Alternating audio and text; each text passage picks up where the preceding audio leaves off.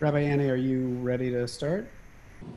Um, sure. Chag Sameach, everyone. I can just give another, and we said we'll start at 10:05 if folks wanted a little stretch. So I can start.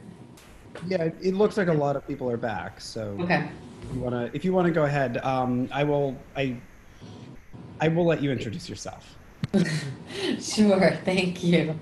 Um, Chag Sameach, everyone. What an honor to be here and a gift to be able to find this way to study Torah together in this unique year. Thank you to Rabbi Stone and to Dr. Albert, to Anne for your incredible teachings this evening. Looking forward to learning with Rabbi Abe as well. I'm Rabbi Annie Lewis, Associate Rabbi at BZBI. I want to enter into our learning together tonight with a little bit of song to frame what it is that we're going to study together. And so the name of this session is called Faces, Masks, and Divine Light. And want to share a melody, a song that comes from the liturgy of Kabbalat Shabbat. It was written by Elazar Azikri from the poem Yedid Nefesh. And the words are Higale na ufros chaviv alayat sukat shalomecha. So it's please, my beloved, reveal yourself, spread the shelter of your peace over me. Higale, gale, gale, na ufros, ufros chavivi alai, et sukat, sukat, shelomecha.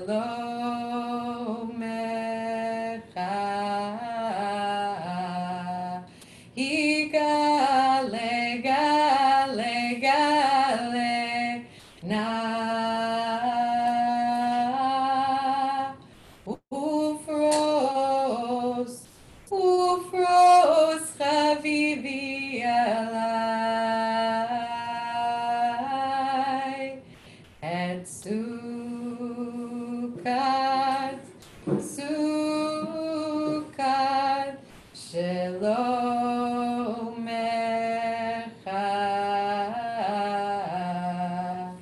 Igale, gale, gale, na ufros, ufros chavivi alai, et sukat, sukat, shelomecha.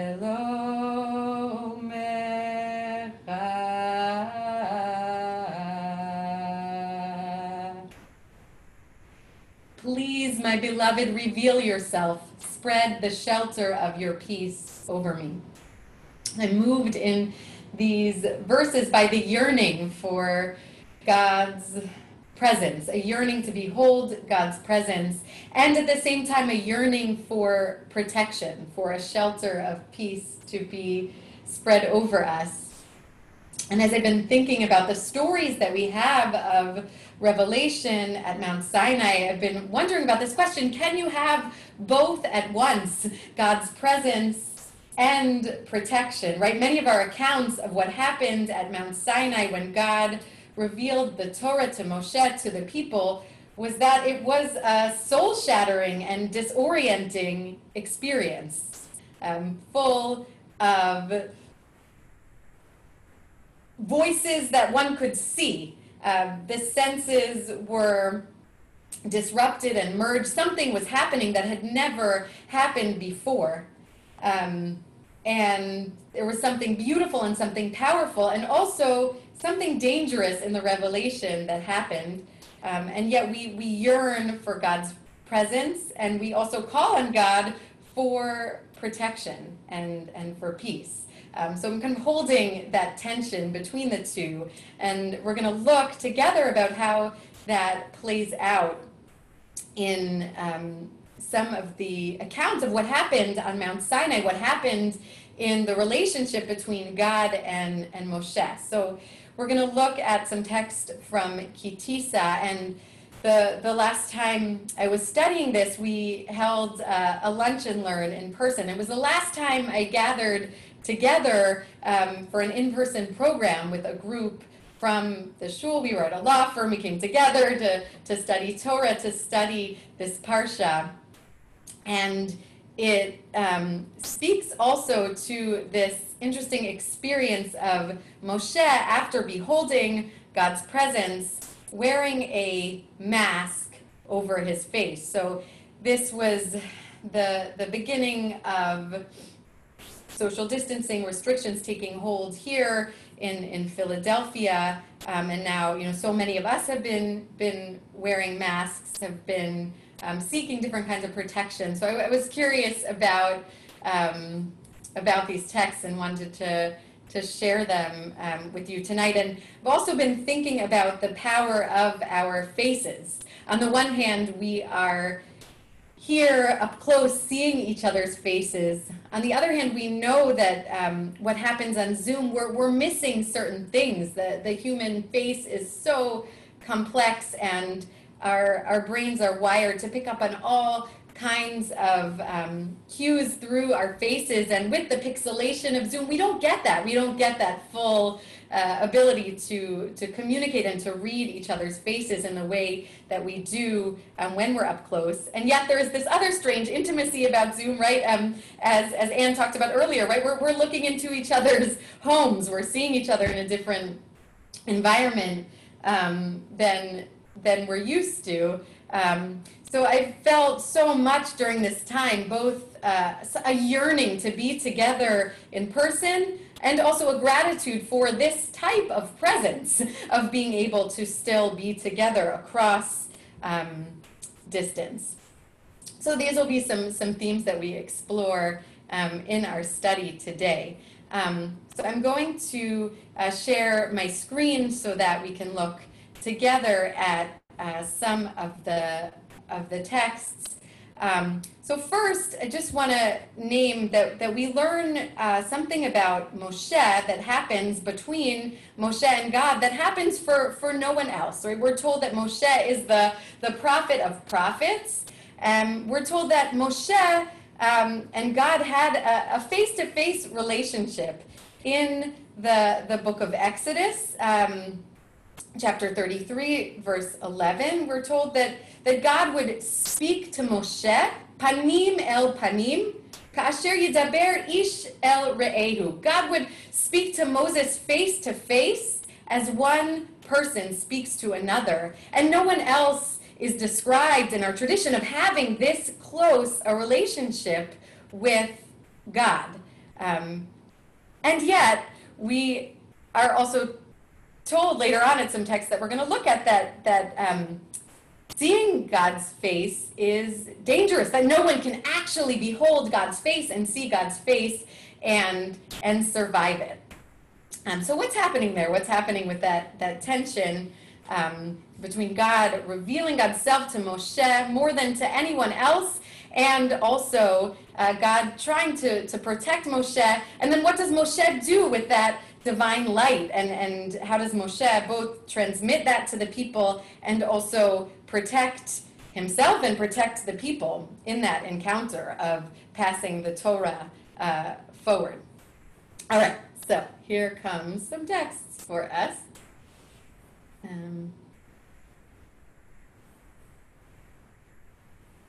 Okay.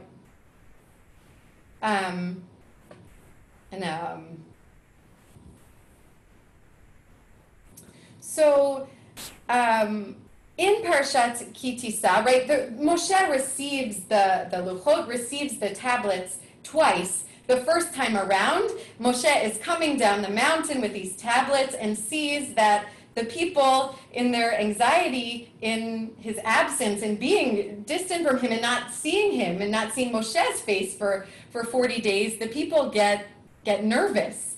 And they decide they want to make a God that they can see, right? They make the golden calf. Moshe comes down the mountain, is filled with anger, with frustration, shatters the luchot, goes up for round 2, and in that time intercedes with God on behalf of the people, pleading with God not to wipe out the entire people on account of what they've done with the golden calf. And God gives Moshe the tablets a second time, and perhaps this time we're told Moshe, inscribes them himself. There's a different partnership that happens in this second time around.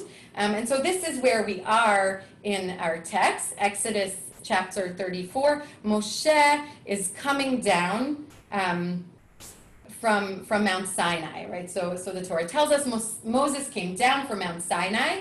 And as Moshe came down from the mountain with the 2 tablets of the covenant in his hand, Moshe did not know that the skin of his face was radiant since he had spoken with God. So I just want to point out, this is, again, the second time around. This didn't happen the first time when Moshe came down the mountain, but now he's coming down, and the Hebrew says, right, ki karan or panav, which is strange language, and we're going to get a little bit at how the commentators interpret that. There's the skin of his face is radiant. And we're told, so he comes down, then Aaron and all of Bnei Israel saw that the skin on his face was radiant, or karan or panav, and they were scared to come near him. So they sensed that there's something different about Moshe, and they are worried. But Moshe called to them, and Aaron and all the chieftains in the assembly returned to him. And Moshe spoke to them at that point. So he kind of reconciled with them. He called them forward. And then we're told afterward, all of Bnei Israel came near Moshe, and he commanded them in all that God had spoken to him on Har Sinai, on Mount Sinai. And when Moshe had finished speaking with them, he put a masveh, which can be translated as a mask or a veil, over his face. And we'll continue on. So whenever Moshe came before God to speak with God, he would take off this mask until he came out, and then he'd be out, and about in the community. And when he came out and told the Israelites what he had been commanded, the Israelites would see how radiant the skin of Moshe's face was. And then Moshe would put back the mask over his face until he went to speak with God. So I want to pause for a moment here and ask, I'm just going to look for your faces here on the screen and see if anyone would like to share. Why do you think Moshe wears this masveh, wears this mask? What's going on here in the text? What do you think is the purpose of him putting a mask over his iridescent, radioactive face?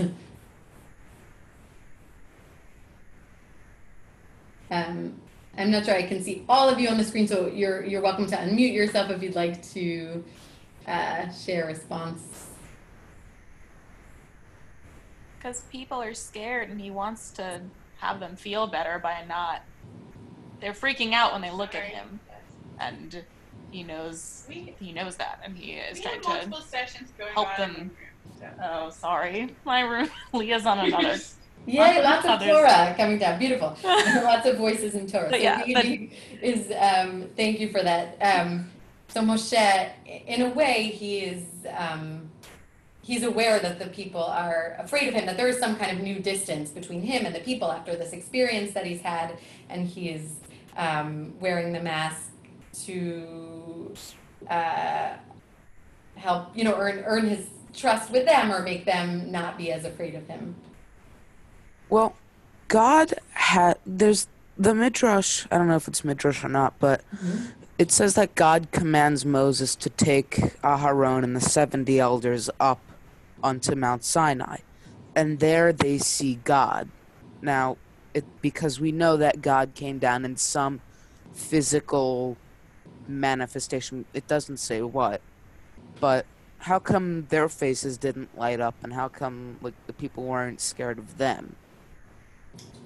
Great question, Jacob. Thank you. Yeah, why did only Moshe have the glow on his face? What about the others who were there with him, who perhaps didn't get quite as close to God, but did they have some of the light? And there are commentators who pick up on this chain of transmission. If we scroll back for a second, because of Moshe calling to Aaron, calling to the elders, calling to the whole community, and they say that the light kind of went from his face to their face, because the strange thing, he would take off his mask when he was receiving Torah from God, and then he would come out masked, but he also would take it off once he kind of got the people's trust, perhaps, to give over the Torah. So there are commentators who say that light went from Moshe's face, to Aharon's face, to the face of the elders, to the face of the whole community, that light of Torah did kind of refract and reflect and transmit to others as well. But yes, great question. I'm struck by the idea that comes, I think, from psychoanalysis that describes people wearing masks as a metaphor for how we act in the world.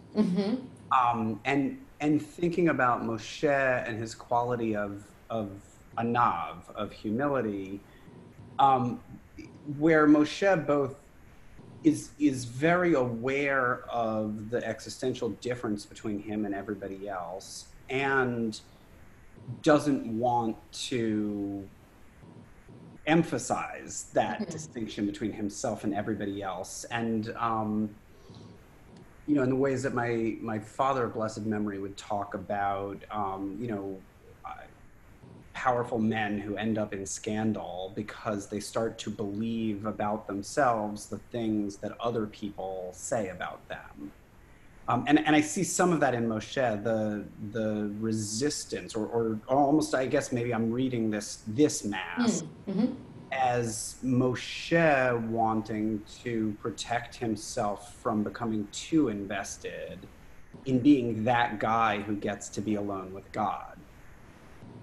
That there's a way of keeping himself in check, and and I almost imagine then what's the psychological mask that he's wearing is presenting to everybody that says, I recognize that I'm a human being like the rest of you, but you experience me as somehow completely different than you, but I don't want to experience myself as different. Beautiful. That it was his way, some sign of his humility and of a statement that he was still part of the people, that he didn't want to experience himself as separate, and that tension internally that he felt. Thank you so much for these comments. I see. Oh, Shari? Jeff. I mean, I guess, except there's also a false humility. False humility is also a possibility, though, too, right? So there's also the things we do that create other layers. And I mean, although we see Moshe negotiating that, his difficulty later on as a leader in delegating, and he needs Yitro to help him delegate and almost reintegrate himself in with the people, because he becomes so used to being a part as a leader. Because I mean, the fact is, it is a different experience to be alone with God. So I mean, so he's I mean, the fact that he is wrestling with that is, it's not unreasonable, right? To have to figure out how you have this experience that changes you, and you could also see a mask as, in some ways, trying to keep the light for yourself, right? Is it on the one hand radiance, when it goes further from you, it does dissipate, right? So it kind of goes both ways. Yes, beautiful. And some commentators also talk about that when he was doing mundane things in the world, he would dafka keep on the mask to keep that light there so that he wouldn't lose it and get caught up in worldly things. Thank you so much for all of these comments. I want to move us to some other, to the what Rashi is talking about. So to sort of understand, we talked a little bit about the mask, but what about this Karen, this Karan, or this light coming from his face? So some of you may know the word Karen in Hebrew can mean horn. And for those of you who are familiar with the Michelangelo sculpture of Moses, right, he is depicted with a physical horn on his head, and there is this anti-Semitic trope for a long time, right, that Jews have horns, which can be tied to this text as well, and a false interpretation of this, or one as a physical horn on him. So I think it's an interesting point to share. So I want to look at what Rashi, how he explains this beaming, this glow on Moshe, right? So Rashi says, or Karen is an expression connected with the word karnaim, horns, and the phrase karan, or the light horned, is used here because light radiates from a point and projects like a horn. So it's interesting to think about the motion of the light as Rashi's understanding it. There was a little point, Moshe was this focal point, and then out from him the light radiated. And from whence was Moshe privileged to have these rays of glory, Rashi asks. And he says, our rabbi said that they originated at the time when he was in the cave. For the Holy One of blessing then put his hand upon Moshe's face. As it said, I will shelter you with my hand. So Rashi is citing the Midrash, in Midrash Tanhuma, asking this question, why Moshe? Why did he merit to have these rays of glory, these beams of light from his face? And according to the Midrash, this came from his time in the cave. So what cave are we talking about? Okay, so if we go a little bit earlier in the Parsha, in Parshat Ki Tisa, we are at this point where Moshe, as we mentioned earlier, right, he shattered the first set of tablets. The people have made this golden calf. God is threatening to wipe out the entire people. Moshe pleads for God's mercy, pleads for God's forgiveness, pleads for another chance. And in this conversation, Moshe also pleads to behold God's presence. He says, oh, let me behold your presence, right? Hareini na et kvodecha. And God answers Moshe, I will make all my goodness pass before you, and I will proclaim before you my name, right? And the grace that I grant and the compassion that I show. And God says, but you cannot see my face, for man may not see me and live. And so God says to Moshe, but I'm going to do something else for you. He says, Hine makom iti. Here is a place with me, a place near me. Station yourself on this rock. And as my presence passes by you, I will put you in the cleft of the rock, and I will shield you with my hand until I have passed by.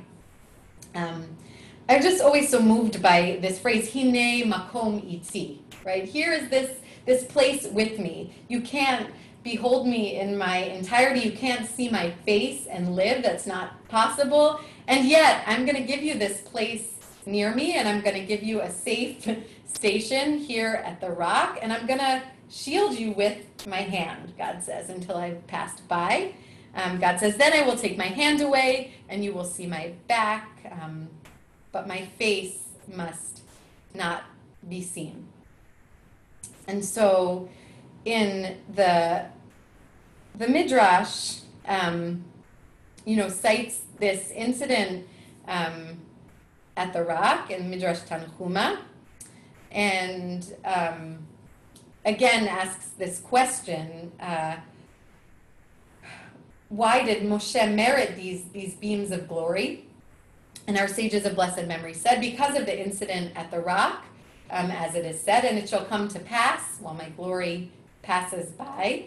The Holy One placed his hand on him, and because of that, Moshe merited the beams of glory.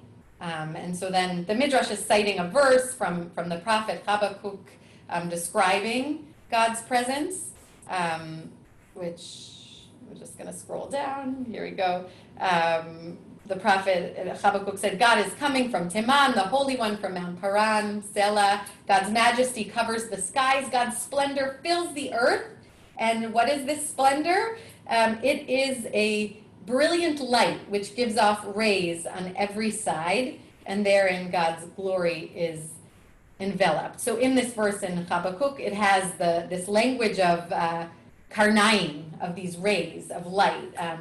God's presence is described as rays of light. And there's also this idea that somehow the glory is like enveloped or hidden.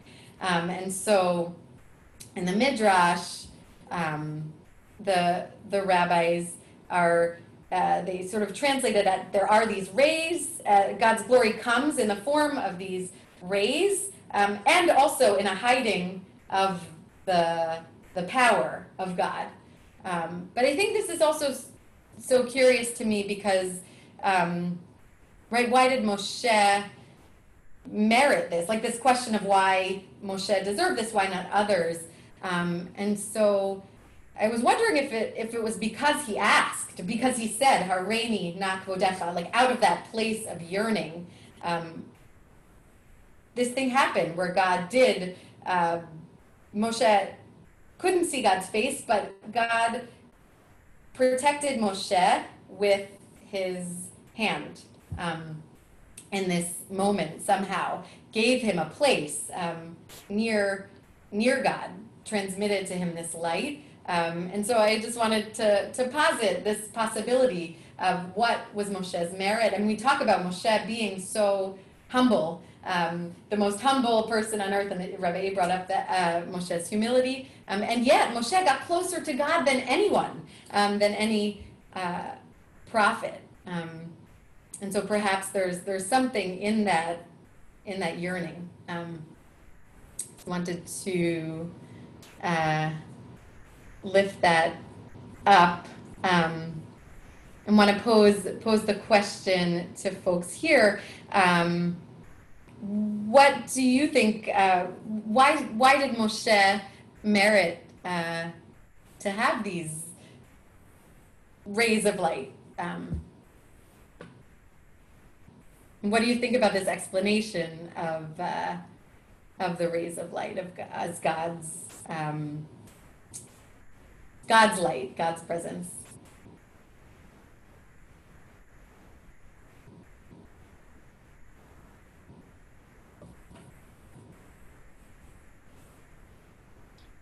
Rabbi Annie.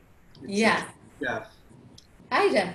Hey. I'm looking for you. No, I'm going to answer your question with a question, I think. Yes. All this talk about Panai and Panai makes me think of the blessings we give our children on Friday night and the Birkat Kohanim, where we're praying that God turns God's face to them, be gracious to them. Yes.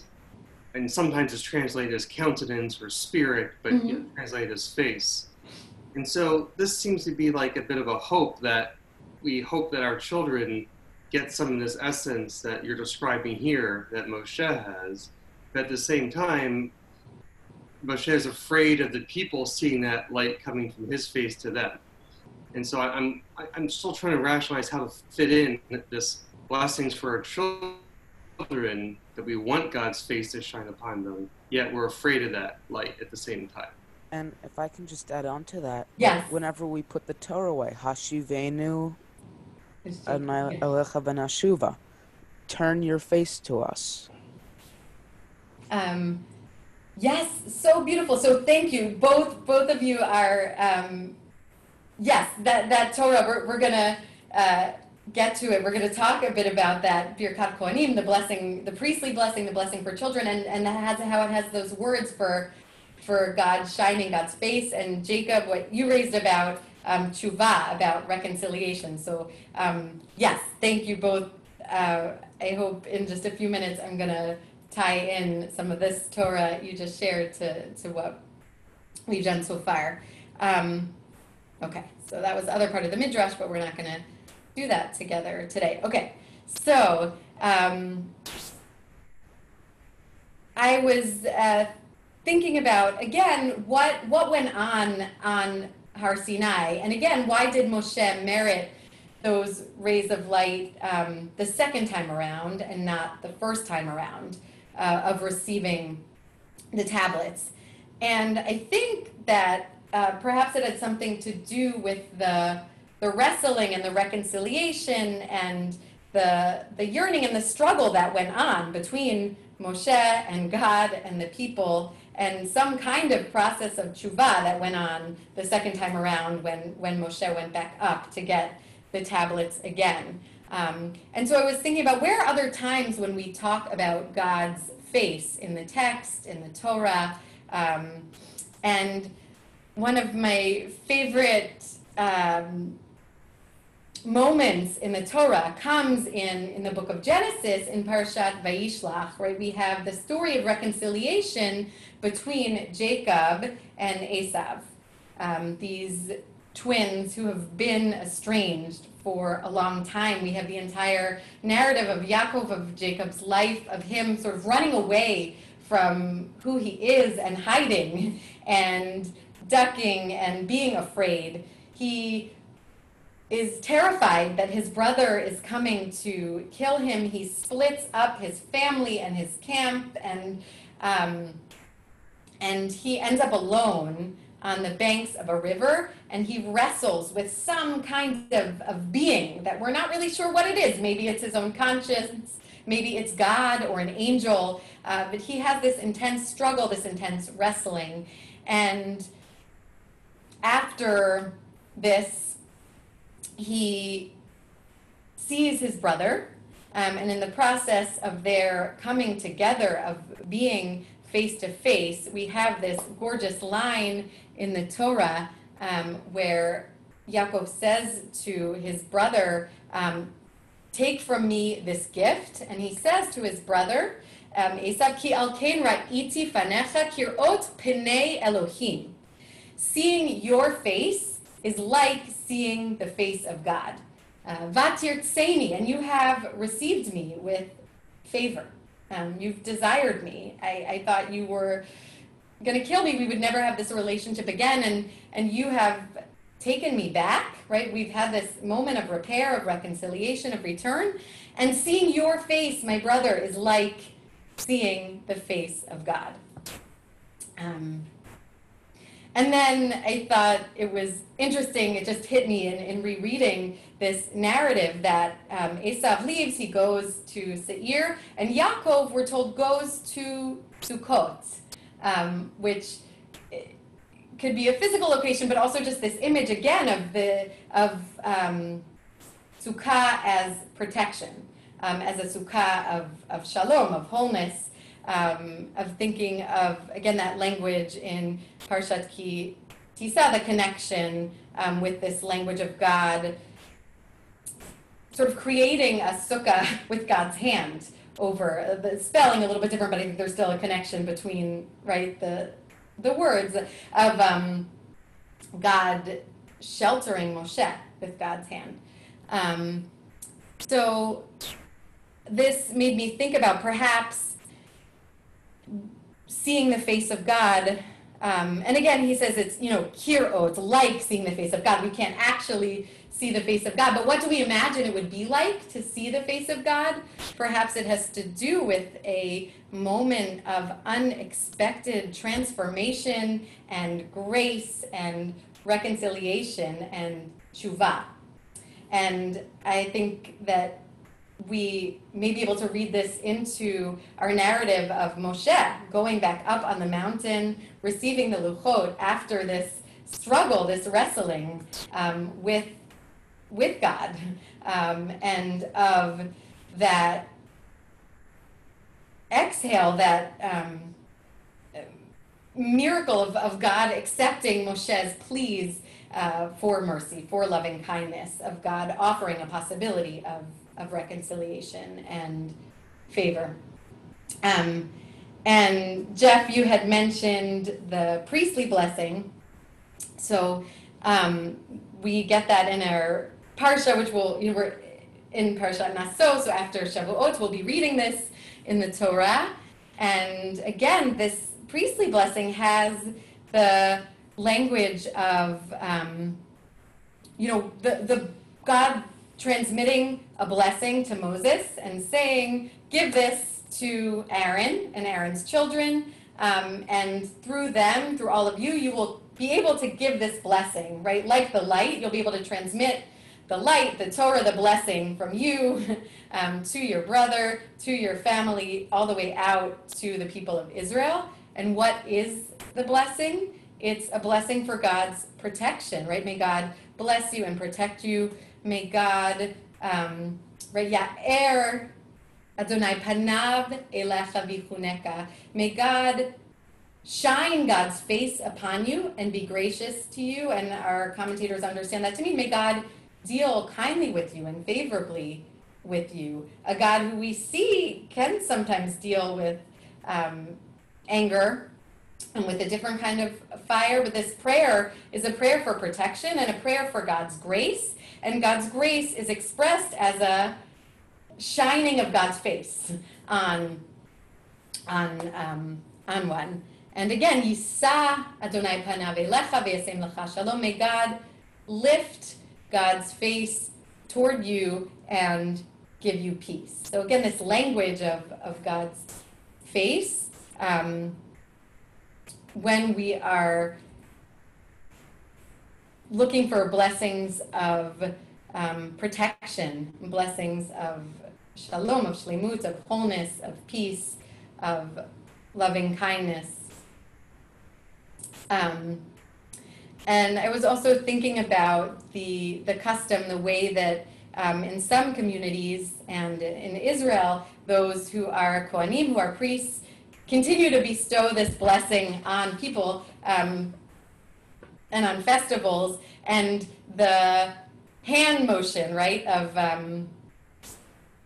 some people say this is like creating a shin for God's name, for Shaddai, but I was also thinking about it in the context of the story of God hiding Moshe in the cleft of the rock, and something about, as Rashi and the Midrash were describing, that Moshe received the light at that moment when God placed God's hand over Moshe to protect Moshe. And also thinking about how the Kohanim, when giving this blessing, there was a custom too, right, to go under talit and to sort of hide and not look at faces. So just intrigued by those parallels. And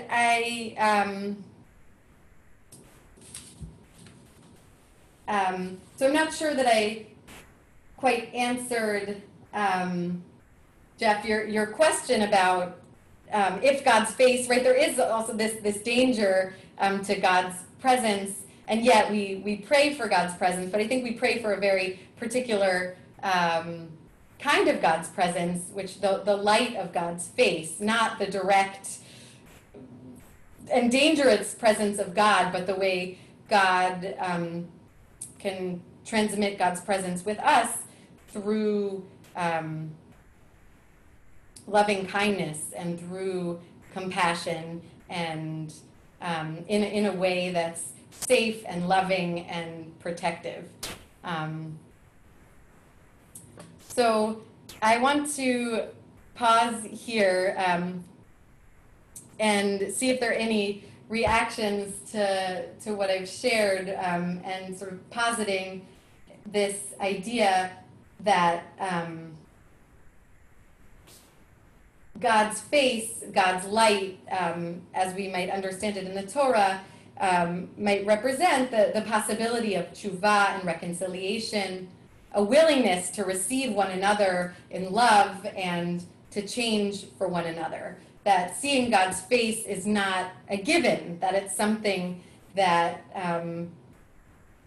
takes yearning, takes work, or can come, that God's light, that God's presence can come through that yearning, through that struggle and wrestling through those moments of unexpected reconciliation.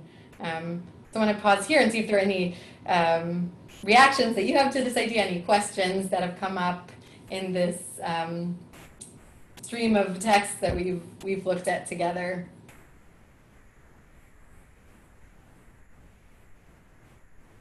I mean, just going back to Eicha, which is where the Hashivenu line originates from. I mean, this is the story of our darkest hour. This is the story of the destruction of the temple. And I'm wondering, why is it that in that moment where God seems to have abandoned us, where we've lost faith in him, where he's lost faith in us maybe, why are we asking him to come back? That's a good question, right? In this darkest moment, why do we even want that reconciliation after the pain and the trauma? Why, right? This yearning, this longing for that reunification is so deep, right?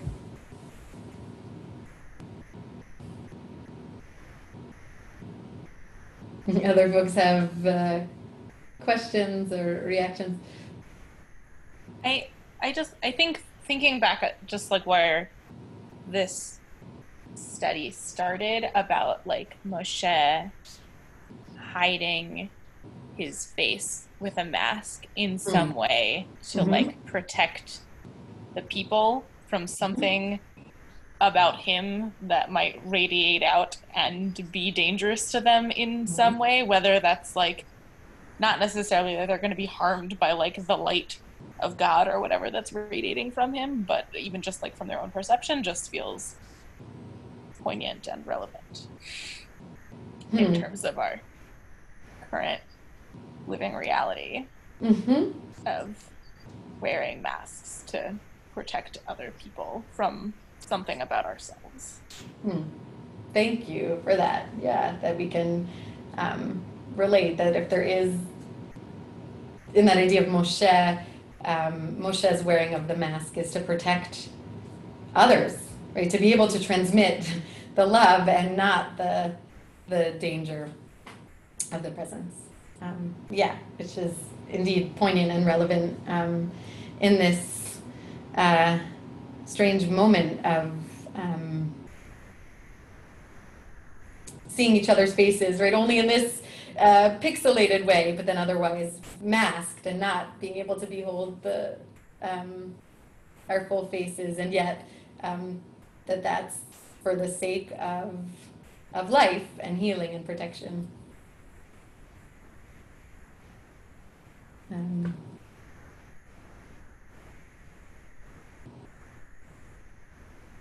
Does anyone else have something you'd like to share before I wrap us up? I was thinking maybe in addition to, hi, this is Jessica. Hi, Jessica. In addition to, wanting to protect others, I think about the mask as potentially protecting himself from for lack of a better word, I guess maybe like sullying the divinity, that like the purity of what he has, to be able to keep it, you know, untouched and able to continue to spread the basis of what he knows. Sort of protecting that essence and that divine life such that he can transmit it. Beautiful. So I want to thank you all for jumping into these texts, going on this journey with me. Wanted to share some words of a poem about the power of faces, which also to me captures the yearning that I know many of us are feeling in these times of being with each other face to face, and also remembering that, again, this light that is transmitted to Moshe is something that is then shared from Moshe out to the entire people, and all of us are there too. All of us were at Sinai. We are back there at Mount Sinai receiving this light of Moshe's yearning, of all of the struggle and the wrestling of our ancestors, and praying that this light will bring comfort and healing to us, and that we can share it with others. So this is a poem by June Jordan. I'm going to share an excerpt of it. It's called Poem for a Young Poet. Most people search all of their lives for some place to belong to, as you said, but I look instead into the eyes of anyone who talks to me. I search for a face to believe and belong to, a loosening mask with a voice, ears, and a consciousness, breathing through a nose I can see. Day to day, it's the only way I like to travel, noticing the colors of a cheek, the curvature of brow, and the public declarations of two lips. Okay, I did not say male or female. I did not say Serbian or Tutsi. I said what tilts my head into the opposite of fear or dread is anyone who talks to me. I search a face, a loosening mask with voice, ears, and a consciousness, breathing through a nose that I can see. I search a face for obstacles to genocide. I search beyond the dead and driven by imperfect visions of the living. Yes and no, I come and go back to the eyes of anyone who talks to me.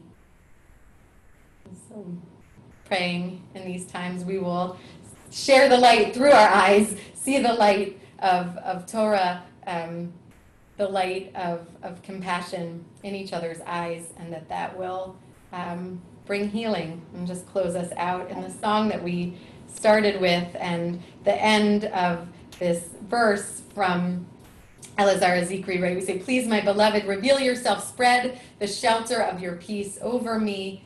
Ta'ir eretz mikvodecha nagila v'nismecha bach. May the whole world be illuminated with your glory. Then shall we be glad and rejoice with you. So sharing this as well as a kavanah for our Chag of Shavuot. May our Torah study bring light, bring illumination, and bring joy to all of us. Higale, gale, gale. Na ufros chavivi alai et sukat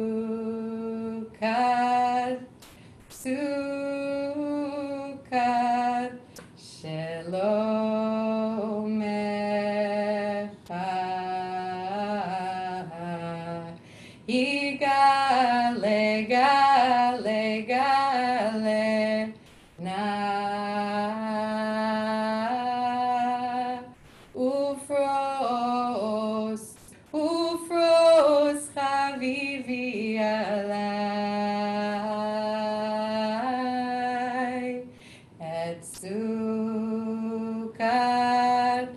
Sukkot Shelomecha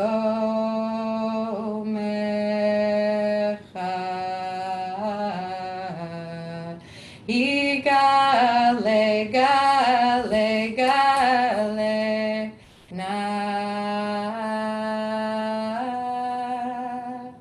Ufros Ufros Chavivi Alai Et Sukkot Sukkot Shelomecha